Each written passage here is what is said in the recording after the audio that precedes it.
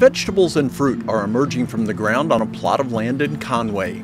Digging the hole and planting just a little seed and seeing it grow over time, I think this is something very beautiful. Once it matures, food from the garden will be available for anyone who wants it. The idea is that anyone can walk up and just pluck things off a tree or pluck things out of the garden. That concept can be quite enticing. A family's going to come over here and get a pepper, they're going to get a zucchini or something, and just be able to have that food security. Coastal Carolina University students are working the land to make that happen.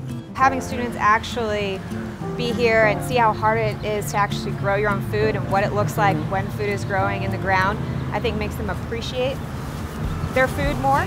This supplements lessons in the classroom where students are learning about food deserts and food insecurity. For my students, they're kind of seeing that in action in the local community where they're at. Simply preparing the land and planting a few items can make real the difficulty that some people have in getting enough food.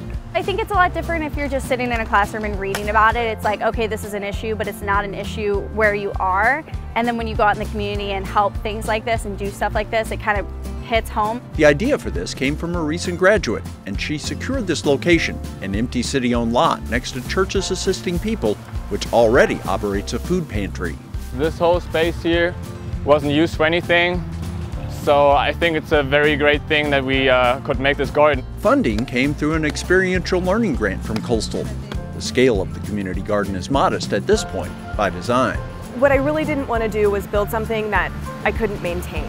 Those involved figure this sort of project enhances CCU's standing in the area. I feel like it's important to care and just to give something back and let the people feel that. This garden is designed to be a benefit for years to come. It's possible the students providing the labor will be able to see its effectiveness in the future. In the grand scheme of things, it is really big, and that it really changed people's lives.